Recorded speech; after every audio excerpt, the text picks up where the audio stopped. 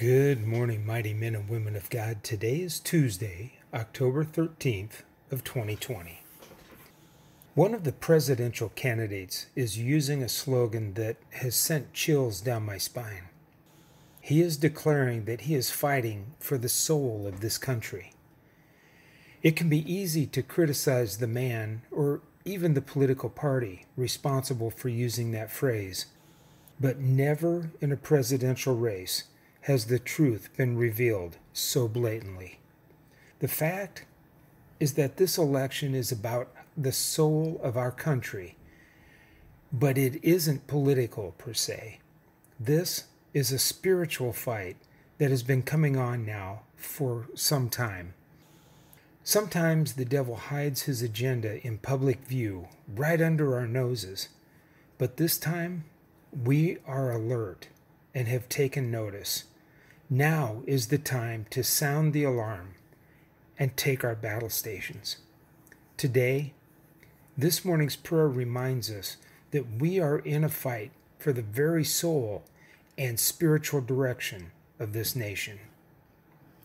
Father, there is a fight for the soul of this nation.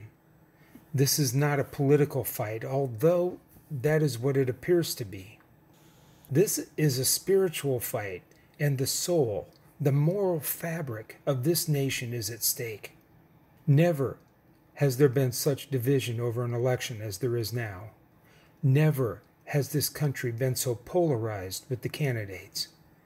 The mere mention, Father, of either name is causing friends to separate and families to become divided.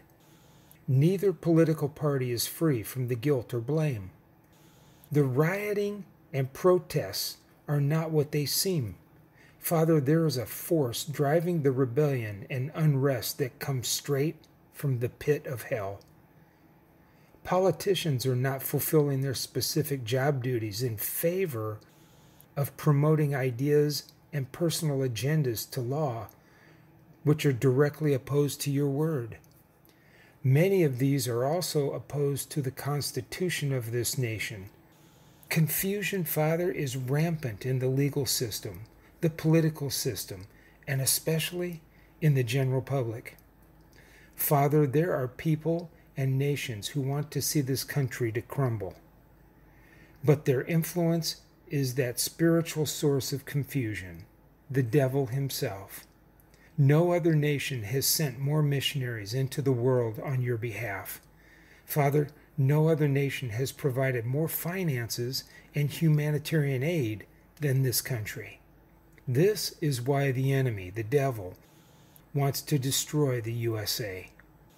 If he is successful, the collapse of this economy will affect virtually every other nation in the world. Oh, Father, is there a fight being waged? Absolutely, and it's time that your children entered the fight with confidence and an earnest conviction.